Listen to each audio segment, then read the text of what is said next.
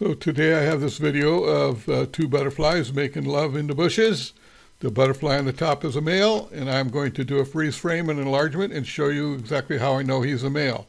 But first, if you subscribe to my channel, YouTube will suggest more videos from my Saving the Monarchs playlist. The literature says that monarchs make love on the ground, but here I got them doing it in the bushes. I'm going to zoom in here real quick, and I'm going to do a freeze frame and show you how you know this is a male on top. Boom, freeze frame.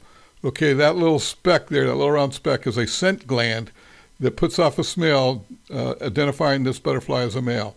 How long do butterflies make love, you ask? Boy, will you surprised when I tell you the answer to this. According to the literature that I have found on the internet, monarch butterflies actually go for 16 hours at a time. Thanks for watching.